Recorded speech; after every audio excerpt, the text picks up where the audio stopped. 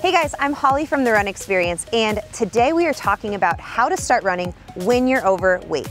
Now, I released a video on this a couple of weeks ago, and I talked about all of the ways you can start to get in shape to run, the most manageable ways to do that. Today, I'm gonna get more detailed and talk about a sample training week, specifically for beginners, but of course, anyone can tackle this and modify as they want. We're gonna go Monday through Sunday. I'm gonna tell you what to do each and every day, including when to rest. Let's jump in.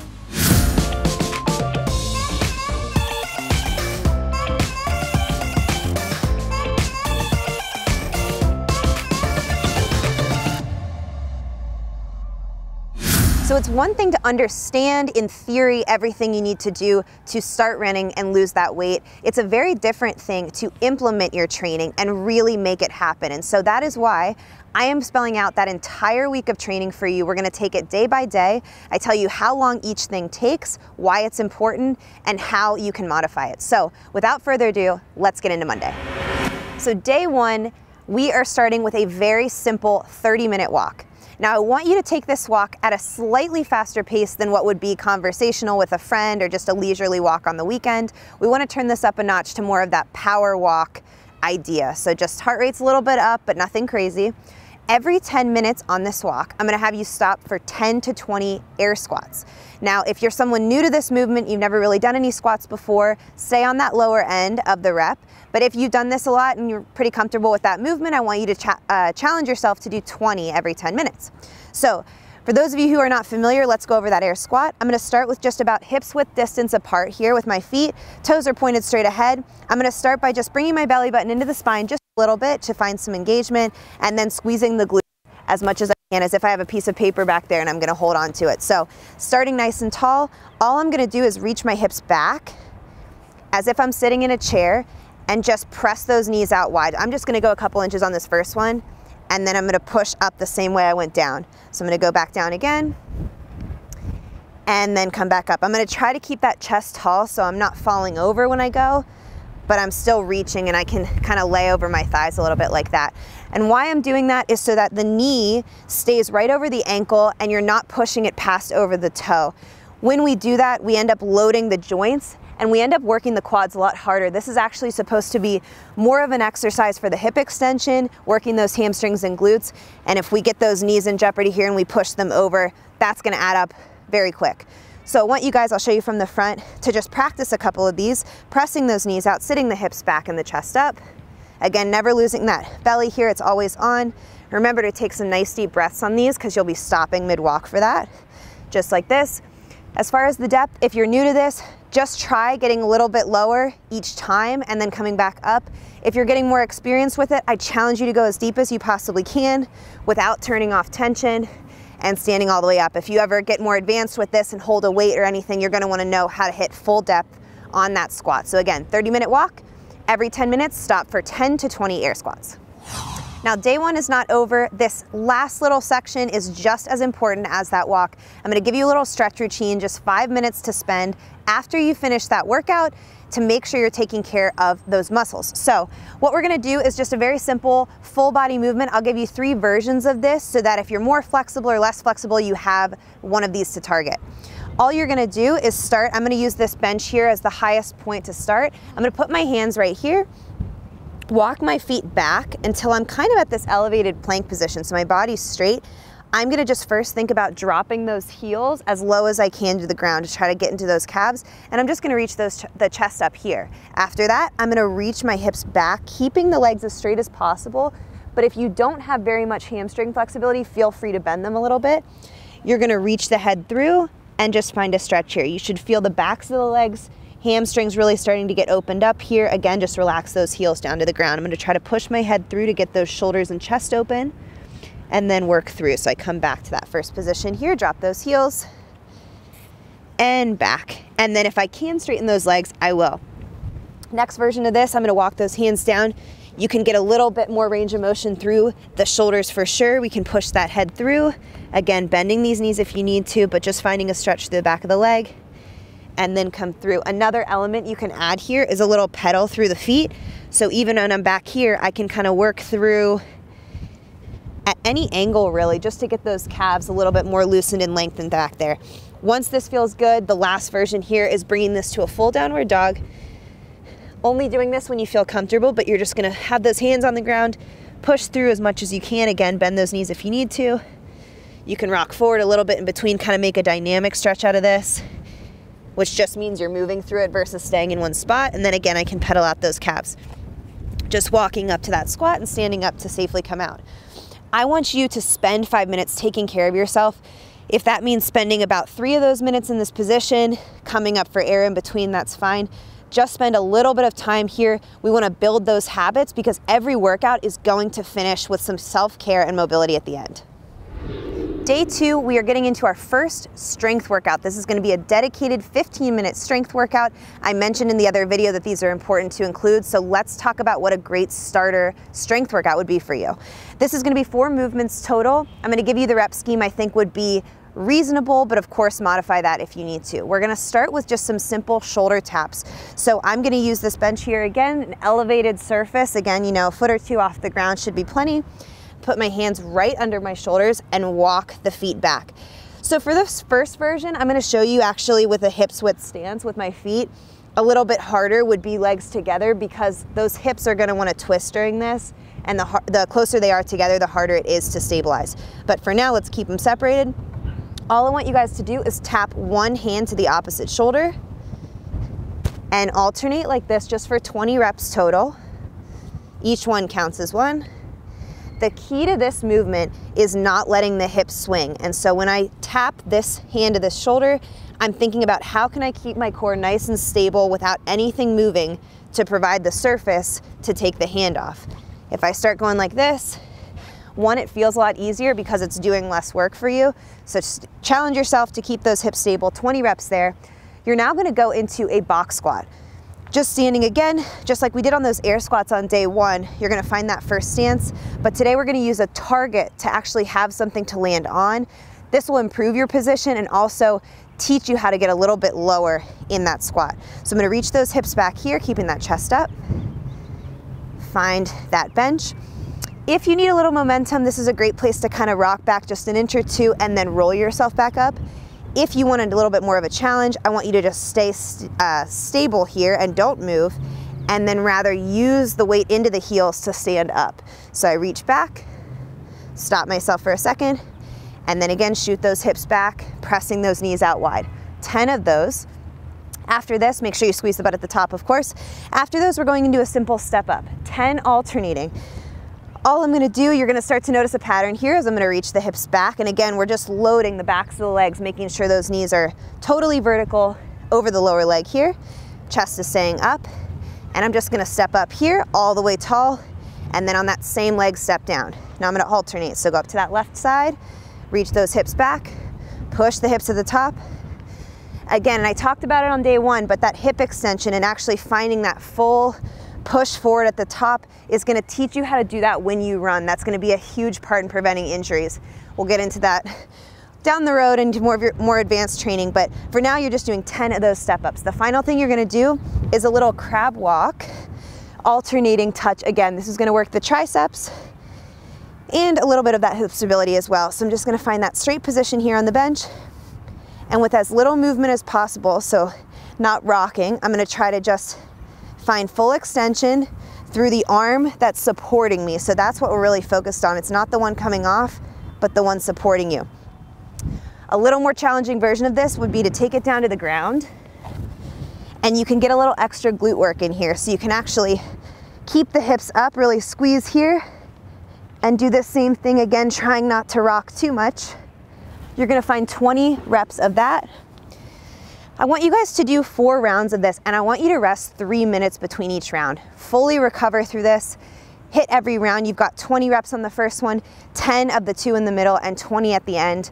Take your full rest and go at a nice, easy pace where you're working correctly the entire time.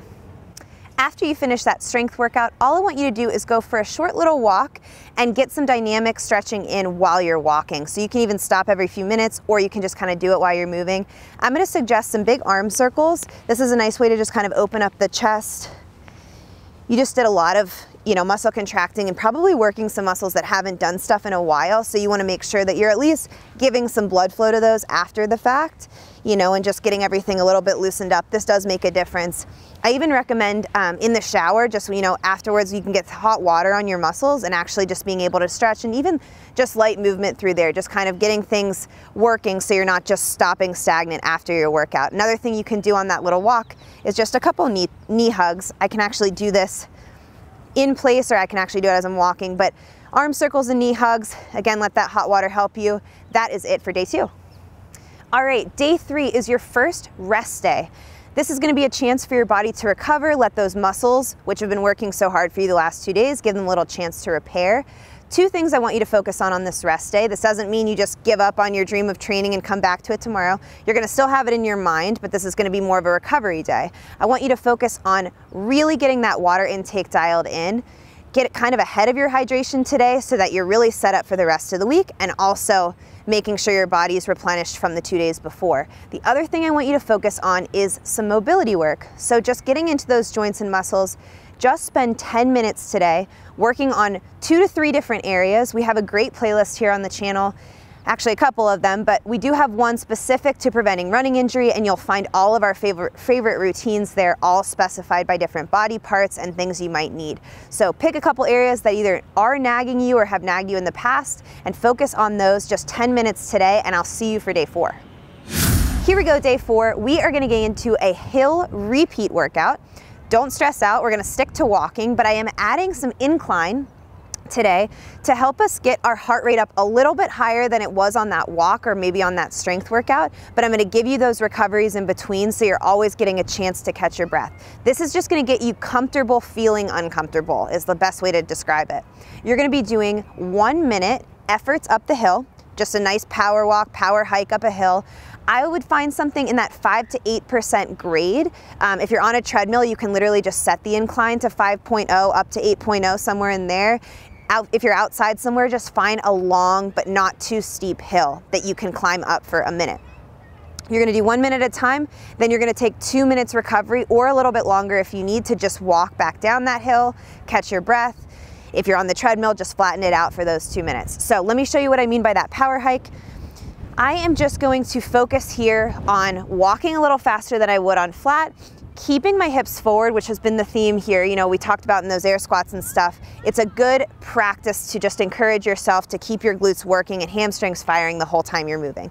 So all you're gonna do is, with your arms helping you, you're just gonna power hike up this hill like this. You can see, as much as you want to start to lean over because it's a hill and it's tough to get up, that's not going to help you. It's actually going to put your spine a little bit in jeopardy, your core turns off and everything dumps out. I want to keep always pushing my hips forward. Even if I'm leaned, the right muscles are working. At least I can be sure of that. I'm going to power up there, use those arms, big inhales through the nose, fill up that belly with the breath, exhale nice and deep. 1 minute up, 2 minutes recovery. You're going 10 times. Of course, adjust this if that feels like it's too much, or increase it if it feels like it's not enough. We will finish today up with just a very light stretching routine. For this one, I'm just gonna simply have you guys stand and just kind of pound out the quads, because you're gonna be worked up. Those legs are gonna have taken a beating on this one today. Just with 2 fists, you're gonna do the left leg first. I'm just gonna have you guys kind of beat out the front, almost like a tenderizer, like if you're making chicken. And you're just gonna kind of pound out the front of the quad here. After a little bit of time on the front, you're gonna work out to the side, get that IT band, and then I might even take this into the inner thigh here. If the fists aren't enough, you can of course use a foam roller and something like that, but I like something that's just easy right after you finish. Just don't even think about it. Just get that lactic acid kind of spread out here and just kind of avoid the soreness. You'll be a little bit sore tomorrow, but you want to avoid some of it by just doing something good for your body right after. After that, just shake those legs out. That is it for day 4. Day 5, we've got a circuit workout. This is similar to what we did on day 2 in that we are building strength through it, but it's in a little bit more of a cardio style way. So I'm gonna have that heart rate up, but you're gonna be learning how to pace yourself through a variety of movements, including a little jogging, versus just slowly working through some strength building movements. This will make more sense in a second. I want you guys to start getting comfortable knowing what your scale of effort is. This is going to be a great way to test that out. Kind of finding that pace that you can control and maintain through multiple rounds so that you're not going out super hard and dying by the end, and not going out so easy that you're not actually getting a challenge from this. So I'm going to show you what we're going to be doing. You are going to be doing 4 rounds of this circuit. You're going to start with a very simple 30-second jog, 30-second walk. So if that is too easy, you can do the full jog for the minute, but otherwise start with 30 and 30. When you get back from that jog walk, all you're gonna do is go into a 30-second plank. I'm gonna use this bench as a more modified version, but of course you can take this down to the ground if you're ready for it. Hands go right under the shoulders, walk those feet back. I do want your legs all the way together on this one, squeeze the butt, and then keep those shoulders pressed down. So I'm in one flat line, belly button's pulled into the spine, and I'm just focusing on deep, slow breathing. Your heart rate will be up from that jog, but you're gonna try to slow it down here. The slower you breathe, the faster the time goes by, honestly, on this. And again, if you want that challenge, let's walk it down for that full plank hold. Straight arms here, elbows are twisted forward. You're screwing that hand into the ground, creating that tension through the shoulder. Go into that plank. Next, you're going into 20 oblique twists in a standing position. This is just gonna start to activate these obliques here, get you using them in other movements. Hands are gonna be right behind my head, and I'm gonna tuck one knee in. I'm just gonna find this little march in place. The more I twist the knee across and rotate the torso against it, I'm finding more intense position there. Just 20 alternating like this. Don't cave the elbows in, keep them wide. Final thing here is just 10 simple jumping jacks. I'll back up here. You guys want to make sure the heels touch the ground each time you jump. You're not staying up on the toes. We don't want to aggravate those calves or overwork them. That's not the point of this one. So tapping those hands at the top, just 10 of these. Again, from the side, make sure you're not arching the back, but keeping everything in one straight line. Finding that breathing there too. That heart rate will get one last little spike on the end of that round. 4 rounds of this total. I want you guys to rest anywhere from 1 to 3 minutes in between. I'll leave it up to you. I want you to time each round. See that you're holding that consistent pace. Challenge yourself to really keep that same timing throughout the entire workout. Let's finish this one up by just stretching out our core and deeper muscles. This is actually the psoas that work deeper below here. Those are so responsible for actually lifting our extremities up and doing so much for us when we work out that we want to make sure we give them some love. So what I want you to do, find a surface. You can use your bed, couch, maybe just a low bench, something like I have here. And I'm just going to put one foot up and walk this other foot back. So I'm basically in kind of a lengthened standing lunge position, if you will. And I'm just going to push my hips forward here. And what I'm gonna try to find is just a stretch all the way up through the front of the hip and then deeper into that core. You'll actually start to feel those abdomen muscles kind of feel stretched here. And what I'm gonna do to exaggerate this is put one arm, the same leg that's back, I'm gonna raise that arm up and then just reach kind of on this back diagonal here, just breathing through. I feel this start to go all the way through here. The more you push the hips forward, the more you'll feel that through the front here. Again, we're not aggravating this knee. We're just gonna keep it pretty vertical up front here and just breathe. Let's go 10 deep breaths with this leg back. Just like that.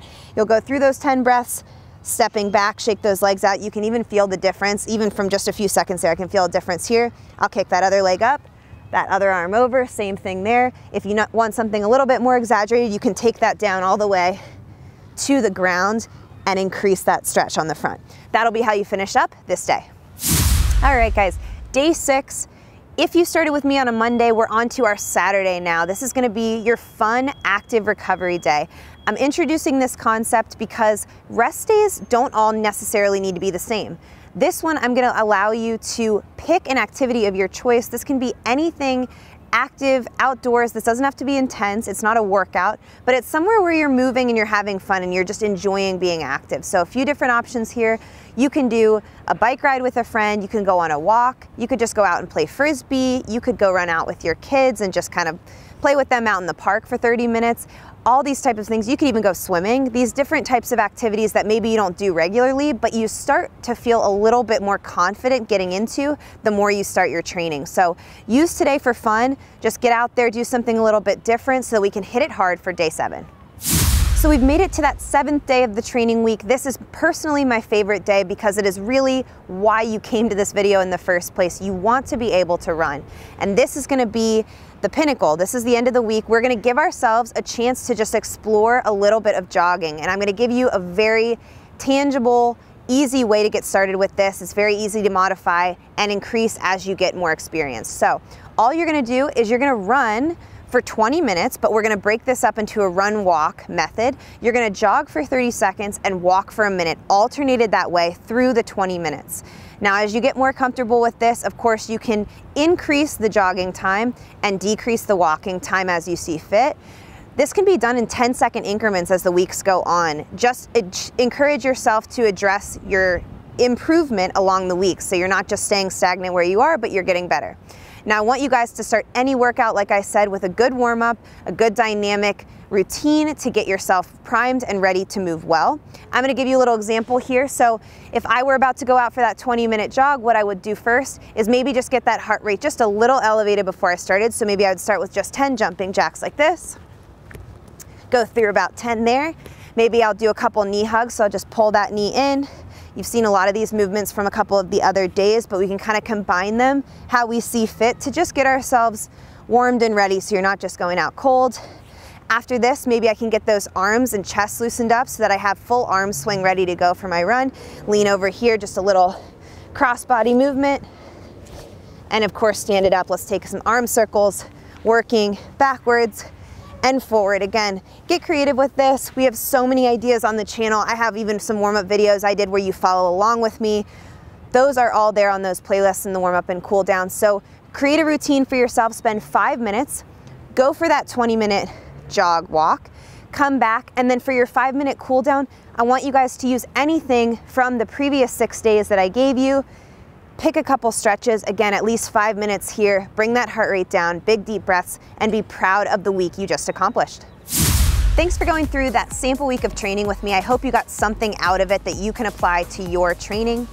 If you're looking for more ways to up your game in this department, we have a brand new app, and you can click the link down in the description to get it. We have interactive workouts on there, follow along mobility routines, places you can interact with the coaches and other runners, and you can even track your runs on there. So there's so much going on that app, and we want you guys to check it out. If you liked this video, give that thumbs up down below. And if you have any comments or questions for me around this topic, or maybe from the other video about how to start running when you're overweight, I am happy to answer those. And lastly, subscribe to that channel. You know that we have new videos coming out each and every week on all types of topics, and we don't want you to miss those.